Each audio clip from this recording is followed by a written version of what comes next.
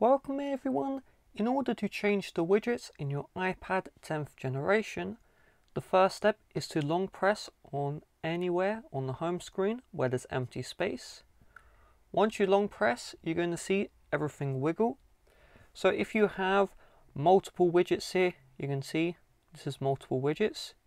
If we long press again, tap on this view with multiple widgets, which is called a stack. We have the option to remove the widgets, and if we tap on the plus and I select a widget like this, add, you can see it's added to the stack.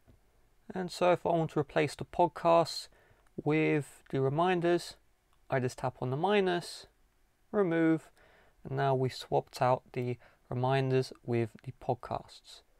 You can rearrange the order by dragging up, and there we go.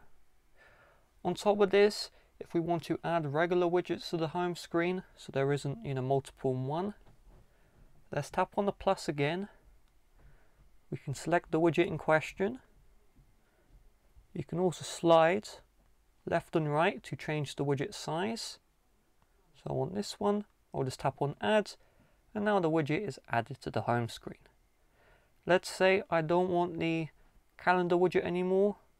I'm going to tap on the minus, remove, and then drag and drop the widget into its place.